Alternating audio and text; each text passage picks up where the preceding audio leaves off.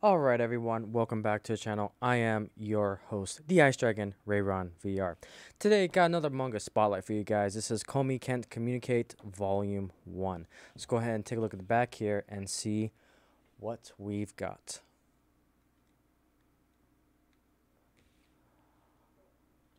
Alright, so quite a lengthy background here, but let's go ahead and look into it.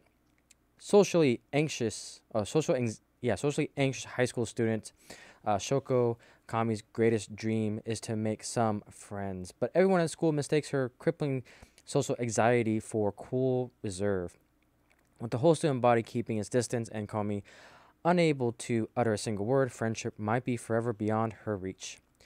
Timid uh, Tadanu is a total wallflower, and that's just the way he likes it. But all that changes when he finds himself alone in a classroom on the first day of high school with the legendary Komi. He quickly realizes she isn't a loaf, she's just super awkward. Now he's made his mission to help her on her quest to make 100 friends.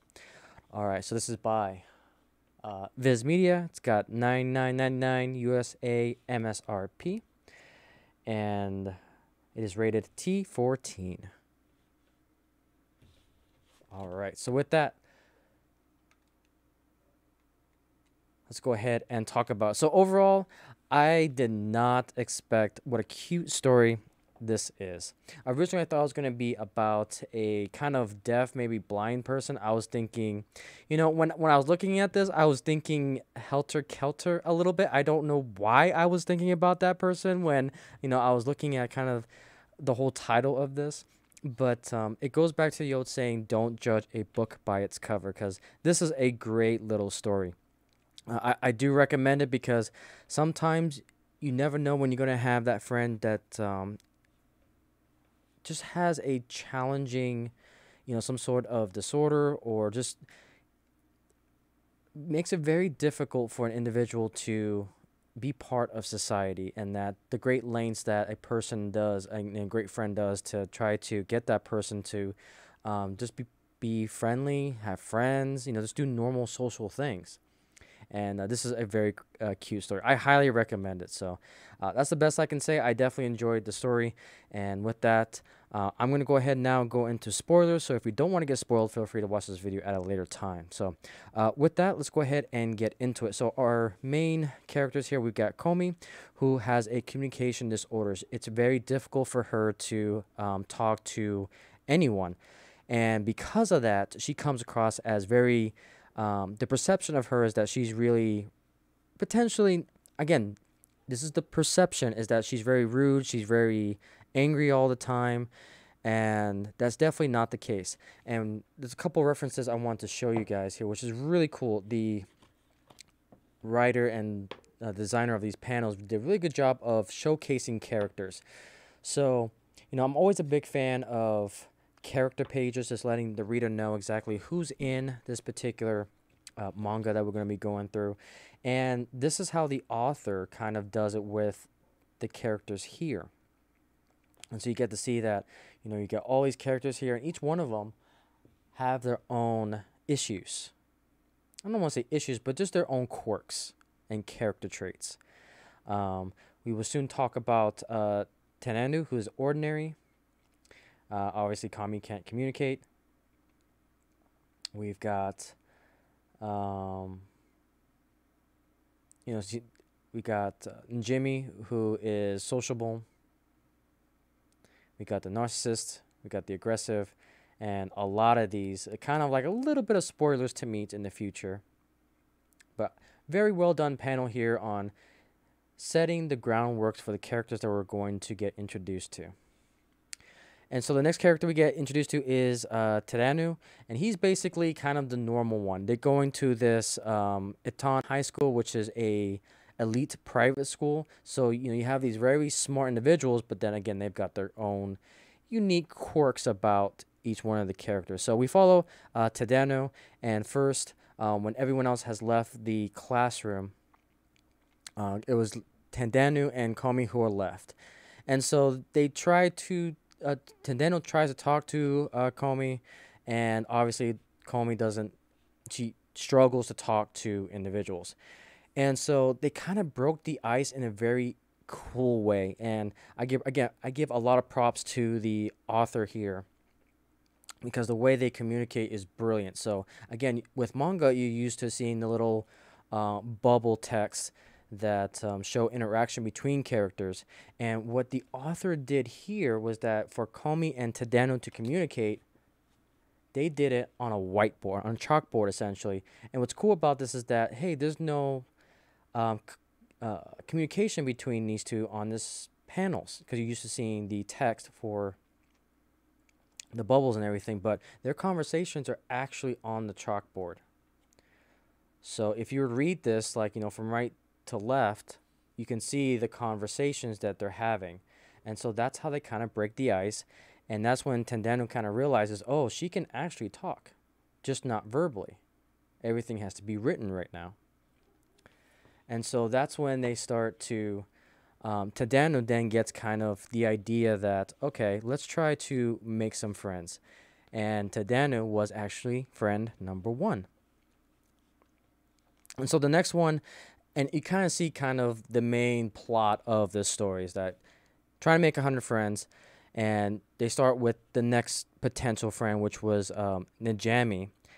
And she was a little bit hard at first because she is type of the very socialistic, over socialized individual who likes to make a ton of friends. And originally, she didn't want to make friends with Komi because, again, she had that perception that she was very self-centered and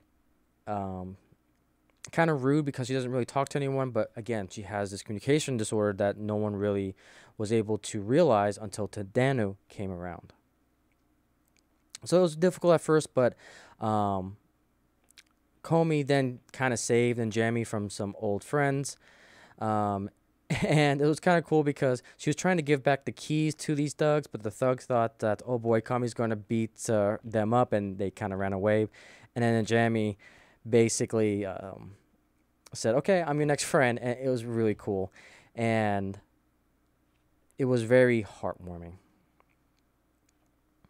And so they try to, throughout this volume, they try to help with Komi's communication skills a little bit. And then Jamie basically orders Komi to try to get a drink. And obviously it's from like Starbucks, but they don't say a Starbucks.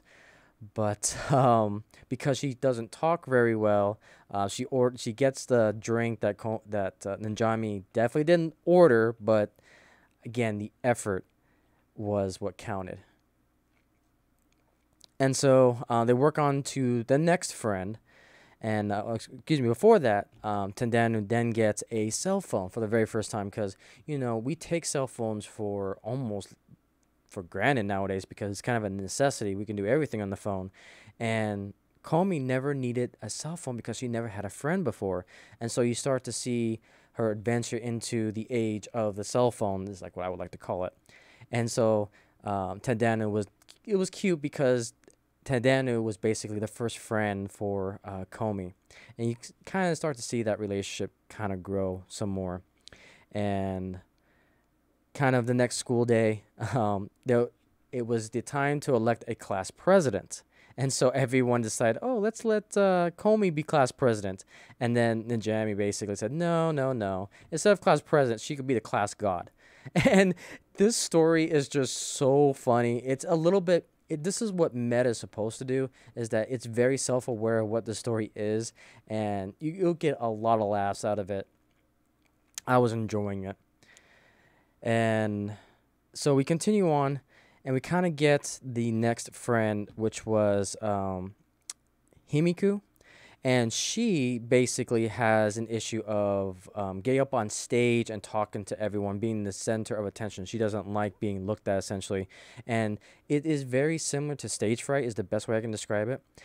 And so what ended up happening was because Komi was kind of trying to talk to Himiku, Himiku then gets the courage to talk to in front of everyone and basically thanks Komi, which then gets the next friend. Again, I'm definitely generalizing the whole story, but I highly recommend you guys picking this up if you just want a good laugh, a cute, laughable story, and it's great. And by the end of it, we get to see Komi and Tadanu and all of the new friends start playing games. And then by the end of it, Komi thanks Tadanu for getting out of a comfort zone to play some games with friends. And it is a great, cute story. So that's how Volume 1 ends. Highly recommend it. It is a great story. I definitely enjoyed Volume 1. I can't wait to read the next volume. So with that, guys, if you have any manga suggestions, feel free to leave a comment down below. Like, comment, subscribe to the channel. If you like what I do here and want to support the IC Fellowship, feel free to look at the links down below. Thank you guys for watching, and wing hugs to all, and to all a good night.